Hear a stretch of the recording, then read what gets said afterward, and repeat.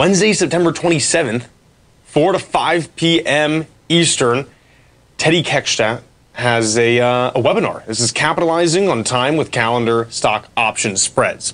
His last webinar was phenomenal. You can also get access to that on TFNN.com.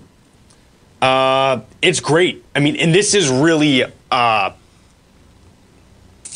if you're just starting to trade, right, these are things you've got to know. You've got to know them.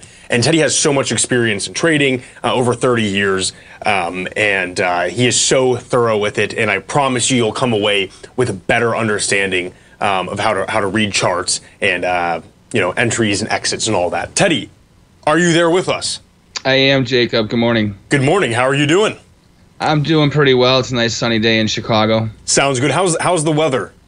You know what? Actually, it's not too bad. Yesterday was, low 70s, so it was actually pretty nice out. Envious. It is extraordinarily hot in Florida. So, what do you make of the CPI numbers? What do we have looking at today?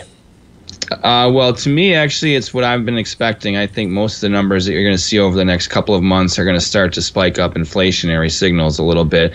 Is it going to be radical? I don't believe so, but I do think it's going to continue.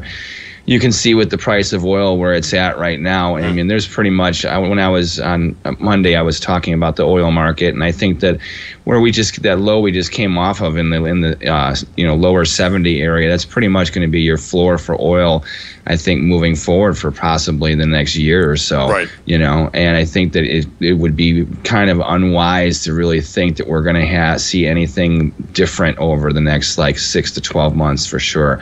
So I can see that oil easily probably will be back over $100 very soon. Is it going to happen in the next week or two? Probably not. Is it going to happen over the next couple of months? I think so. I think people are going to be very upset when it comes to Christmas time at how much fuel costs are going to be, which that's going to trickle down into all kinds of other sectors, from the food sector, everything else. We're going to have inflation spiking there. So I don't see how even remotely the Fed is going to come off their hawkish stance. These are things that I've been talking about for months, and I think it's starting to become evident with these numbers, So, I mean, obviously things can change. The numbers could turn to a much better scenario, but I don't see what fundamentals are in place right now that could create such a situation.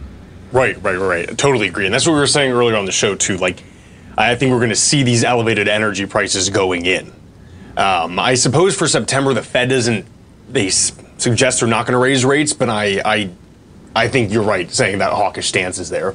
And obviously you have far more insight as well. So regarding currency pairings, if we see a stronger dollar, we see some places in Europe, particularly Germany, faltering a little bit. What are you seeing regarding, let's say the euro to the dollar and how that affects the broader economy? It's a great question. Well, definitely the euro, and I think also the pound, when their relationship to the dollar is going to be rather weak over the next 3 to 4 months at least. The fundamentals and technicals for both economies, whether it's the EU or the UK, are disastrous right now. Right. There's so many things in place that unless they have a lot of changes politically, and also in their economic structure, I don't think anything is going to change. This war with Russia and Ukraine, there's no end in sight. They don't want an end in sight. What their objective is an unrealistic objective, and that objective is going to continue to put a strain on their economies, and I think in Germany especially, they're collapsing. This is a very bad situation. It's not going to get better. I think the euro US dollar especially could be pretty close to parity, come the end of the year and definitely into the first quarter of next year. No, it's fascinating, really. And we're over here, we're taking a really close look, seeing how the DXY moves. Obviously, gold's really on our radar and everything, and you have such an inverse relationship, regarding that. So, if rates go higher, at least in the U.S. dollar, and that strengthens, comparatively speaking, we might be in a tough spot going forward with gold.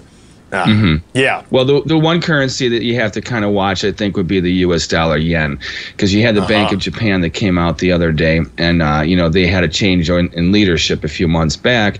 Are they going to become really aggressively hawkish? Probably not. However, they did come off and say that, the the short term, definitely in the short term, keeping rates low is something that they're starting to take off the table. So are they going to be aggressively hawkish? Probably not. Are they going to do something? I believe so.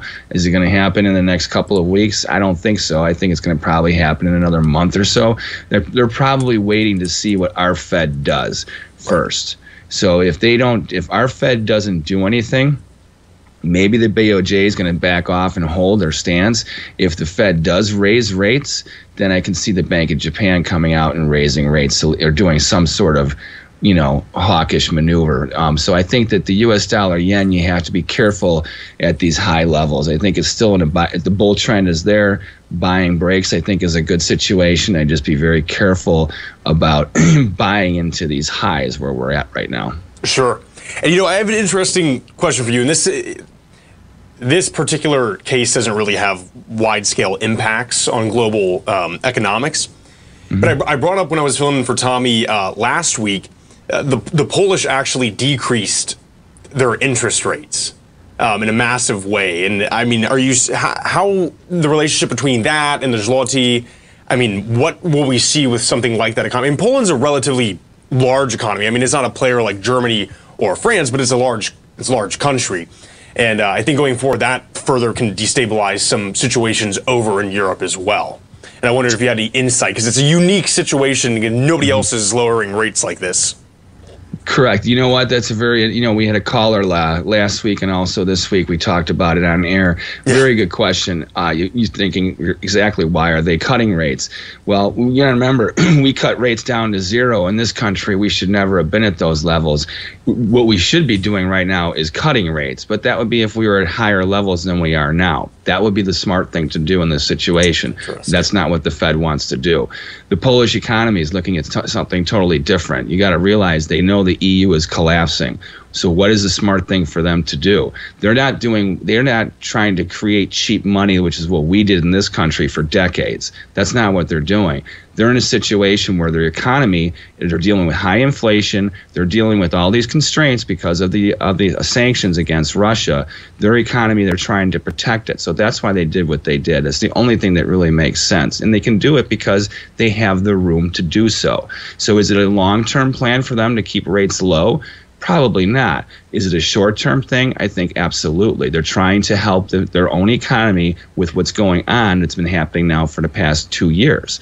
So, and I think that's one of those things that you have to be mindful of, that currency relationship, because if that's the case, obviously the U.S. dollar has a lot of strength versus that currency. That's why you've seen a radical move. And there was on a monthly basis a very good buy signal that occurred at the end of August. So, I mean, that on a monthly basis, I think that currency for sure is going to remain bullish regardless of what the dollar does with other currencies because of that central bank relationship. But very good question. Fascinating insight. Thank you so much, Teddy, for joining us. That was a great interview as always.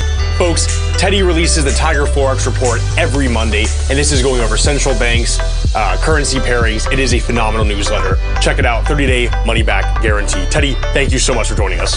Thank you, Jacob. Take care. We'll be right back.